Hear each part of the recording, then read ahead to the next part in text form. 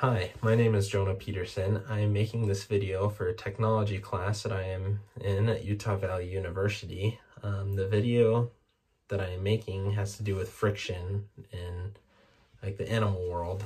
There's many animals that look like they're defying gravity as they can climb up a straight surface that looks pretty smooth, but run up it with ease. Lots of animals use friction, which is basically like drag on surfaces. So if there's a rough surface, there's lots of friction, like sandpaper. It'll take paint off or smooth the surface out. And something like this wall behind me is smooth and has a lot less friction. But certain animals use friction to their advantage to climb and do other things, such as frogs. When they are in forests, they can jump and land right on a leaf, and it would look like they're going to fly off, but they stick because of the friction.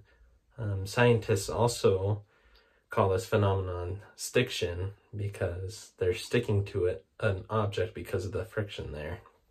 Lots of other animals, such as insects, use this stiction or friction, such as spiders or other animals. Like in your house, you can see a spider running up the wall or on the ceiling, and it's because of that friction that they use to stick their legs to the ceiling or the wall, and they're able to stick as they walk around, like in Spider-Man.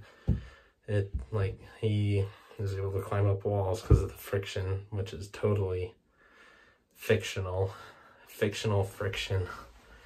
That's what Spider-Man is. But this idea of friction helps animals climb and defy gravity, and it's also used in many other things.